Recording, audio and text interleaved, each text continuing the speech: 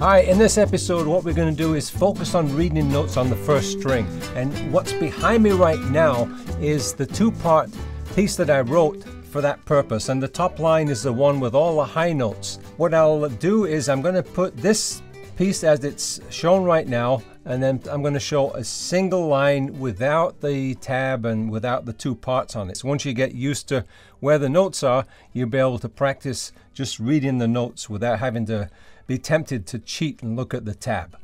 So first thing we're going to do is look at the notes without the tab and then play through it. Remember, you can download the PDF files of what you see on the screen today and then come back and see if you can play along with this video.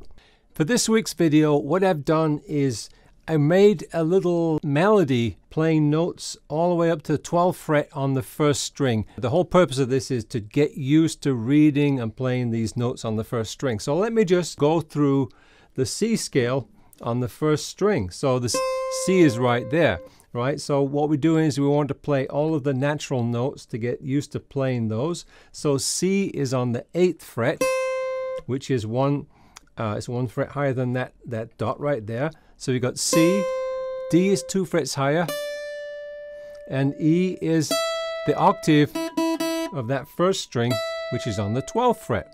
So going backwards, we know that between B and C is only a half step.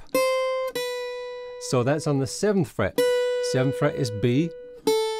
A is on the 5th fret, and then going back, this is a G, and that's an F. And then the open E. So how do you read those? This is the note C. So it's 2 lines on the top, and then the dot is on that line. All right, that's a C. The next note above that is 2 lines, and the dot is above the line. So that's a D. Now for the E, which is the highest note we're doing in this, has got 3 lines, and then that's a dot on that line. Taking a look at this here, we've got C, D, E, and then we got D, E, and then we go back to C, C, D, E, D, C, and so on. So the first part actually uses those notes to just kind of focus on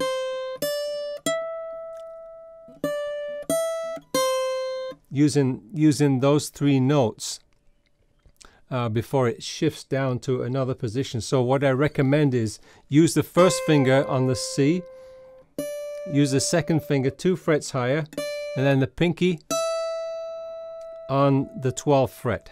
The next part starts off on the B, so B is on the 7th fret,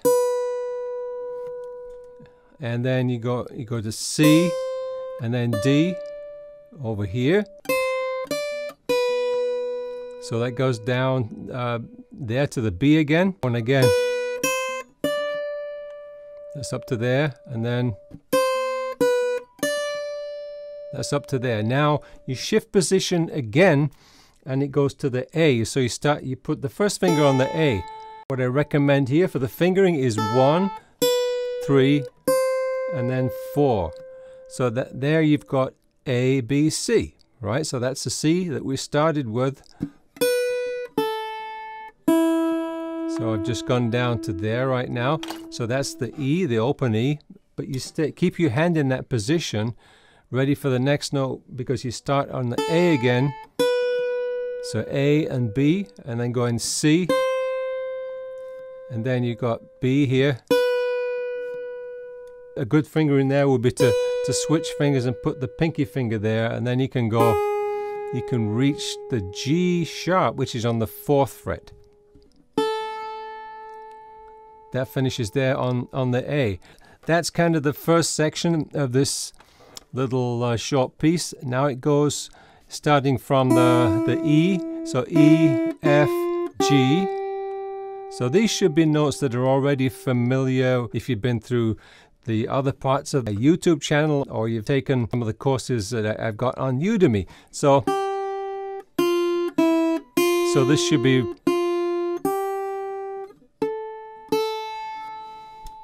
this should be kind of quite familiar by now. So A, and then G, F sharp, and G. So I just got to there. Now it goes back to the C again, which if you remember is the 8th fret. So 8th fret, You got C, D, and then the E again. Then it comes down to the A, and then you got B, C with the third finger and fourth finger, and then you need to go up to the D, 2 frets higher on the 10th fret, and then back down C, B, C. So that's it. So let me play through this. Here we go. 1.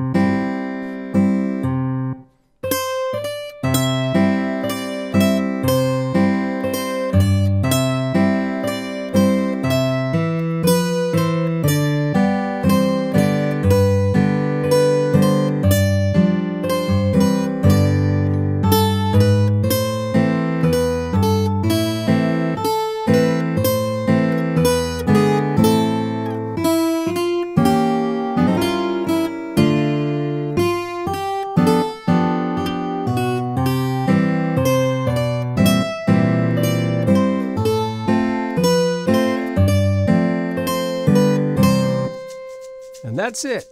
Remember, stay tuned, and I'll see you soon.